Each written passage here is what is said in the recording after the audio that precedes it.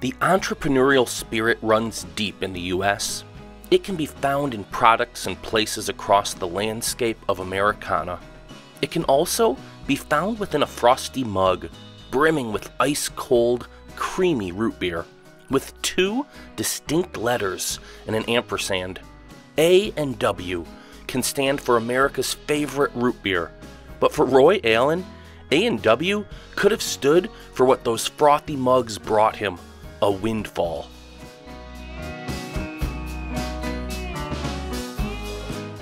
As a young man, Allen headed to California in search of a new life and new opportunities.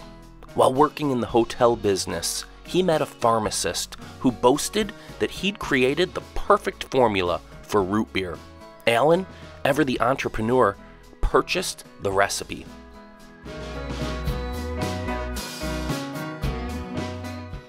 In 1919, the town of Lodi, California, welcomed back soldiers returning from World War I with a parade. Allen, joining in the festivities, set up a root beer stand where he sold mugs of his delicious brew for 5 cents each on a hot summer day.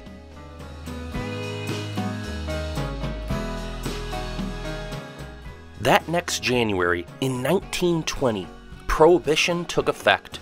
Soda sales skyrocketed, especially for root beer, because beer was in the name. Allen's business began to roll.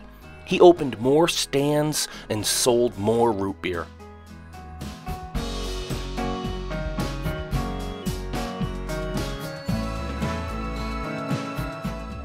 Allen then teamed up with Frank Wright. They rebranded their drink A&W, A for Allen and W for Wright. The pair leased a few stands to other operators, allowing them to expand in Sacramento with the opening of its first drive-in restaurant.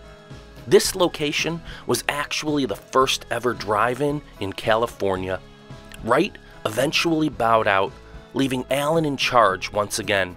He also left his mark though, because the W hung around too.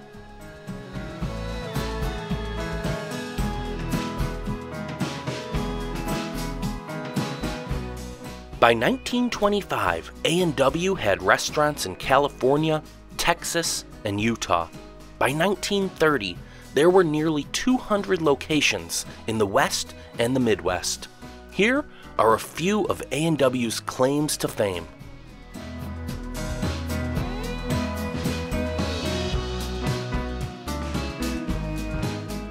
A&W was the first franchised fast food chain.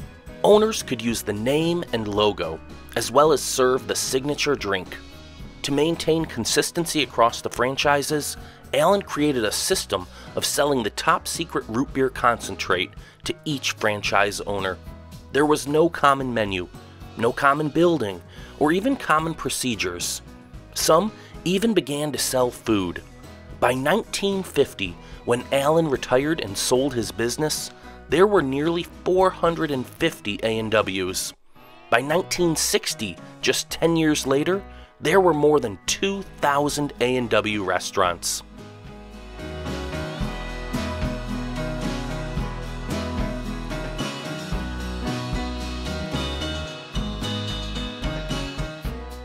In 1963, A&W chairman Dave Mulder added a new item to the menu, and he introduced a new phenomenon, the bacon cheeseburger. That's right, folks. You can thank A&W for creating that deliciousness.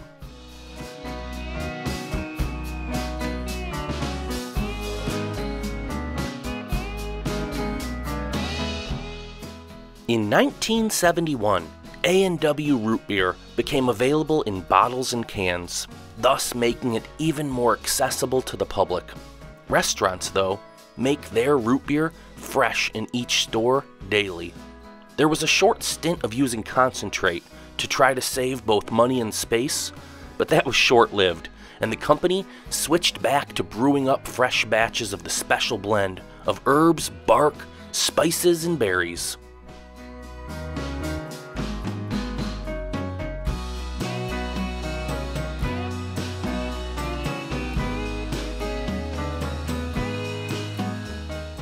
A&W celebrated their 100th anniversary in 2019, making it older, in fact, than even sliced bread, which didn't come on the scene until 1928. Over 1 million gallons of A&W root beer are consumed each year worldwide. California still holds the top spot for the most A&W restaurants, followed by Wisconsin and then Michigan.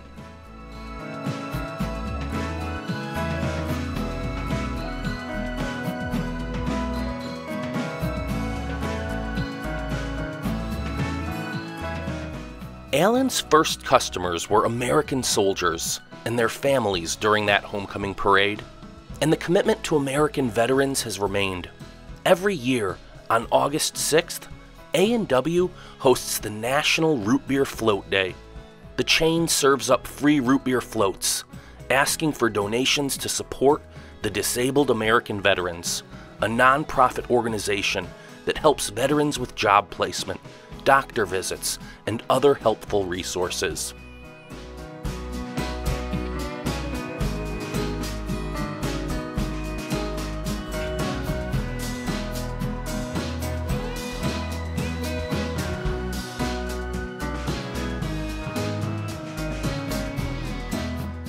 A&W has survived for over 100 years, and they're still going strong today. The classic root beer float and juicy bacon cheeseburgers are American food icons. And those two capital letters, A&W, icons in their own right. They continue to charm taste buds every day.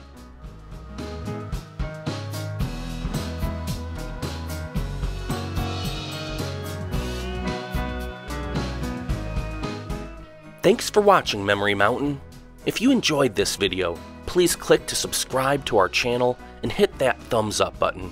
Be sure to tap the notification bell so you'll be one of the first to know when we post our next story looking back over the landscape of Americana.